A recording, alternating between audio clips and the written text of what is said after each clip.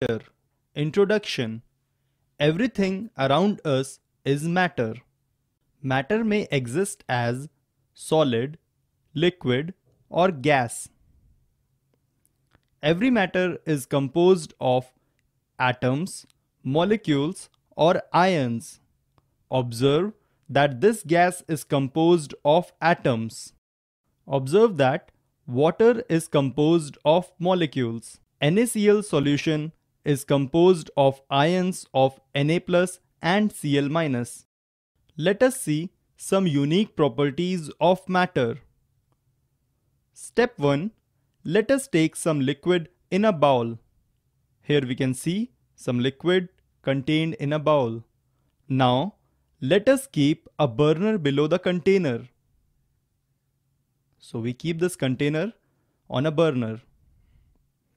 Now, let us heat the water. Now we take a single molecule of the liquid to experiment with it.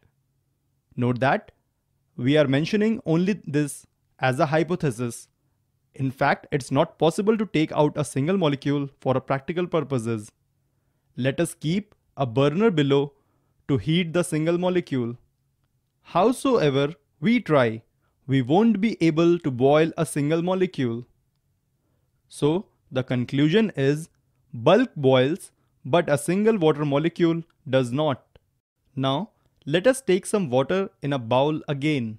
Take a cloth and dip it in water. After some time, take the cloth out. On surface of cloth, water molecules get absorbed. Hence, we find that water molecules have wet the surface of cloth. The single water molecule does not wet the cloth surface. Now, we take a single molecule of the liquid to experiment with it. Again, we are taking it hypothetically. Practically, it won't be possible to take out a single molecule. Let us keep it on the surface of cloth. After some time, howsoever we try, we won't be able to wet cloth with a single molecule.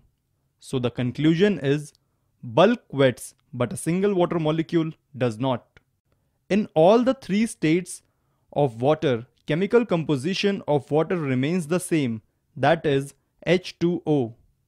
You can see in ice, liquid, or vapor, water molecule is composed of 2 atoms of hydrogen and 1 atom of oxygen.